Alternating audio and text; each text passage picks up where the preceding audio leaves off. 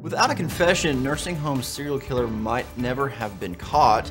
Illinois makes it easier for ex-offenders to work in healthcare, and two armed men rob St. Louis nursing home in broad daylight.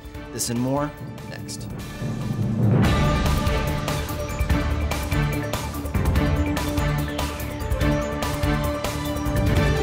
You're watching LTC News with Dane Henning.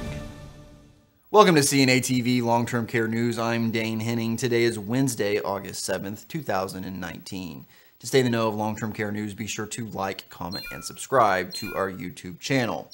After 2 years of investigation, a Canadian inquiry has found that an 8-time nursing home murderer would have eluded detection without her self-provoked confession. The pronouncement came Wednesday as a commissioner reviewing Elizabeth Wetlaufer's crimes and her ability to elude detection for a decade presented formal findings to the public. Wetlaufer blamed anger over the 2007 breakup of her marriage for the killing spree that started later that same year. After checking herself into a psychiatric hospital in 2016, she confessed. She ultimately pleaded guilty to the first-degree murder of 8 seniors, 4 attempted murder charges, and 2 counts of aggravated assault. Wetlaufer landed job after job with glowing references, no one noting disciplinary action for action with suspicious coworkers going back to 1995 or that time she had been fired for administering insulin to the wrong patient. Insulin was Wetlaufer's weapon of choice, and the formal findings noted it was unlikely that autopsies of any of the murder victims wouldn't produce evidence of murder. She was sentenced to life in prison in 2017, with the government inquiry examining more than 42,000 documents and hearing from 50 or so witnesses. The state of Illinois is attempting to make it easier for people with criminal records to get a job in the healthcare industry after Governor J.B. Pritzker signed a new measure on Wednesday. In Illinois, ex-offenders with certain convictions can't work in a healthcare setting without being granted a healthcare worker waiver.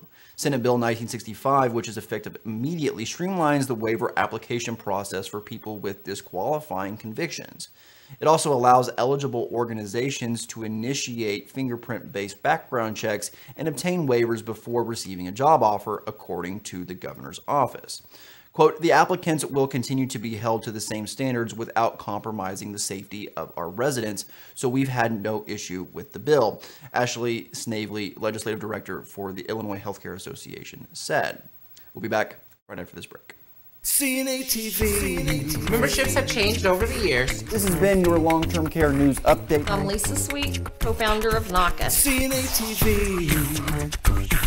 Don't miss out on any of the great programming on CNA TV. Subscribe today.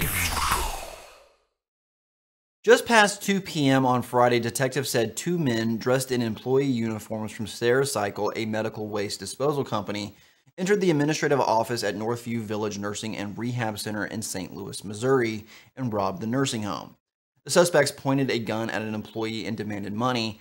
Police say the men ran away after stealing the money in broad daylight.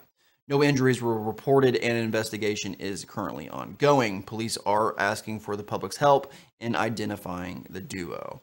This has been your long-term care news update. Everyone have a wonderful week, and I'll see you on Wednesday.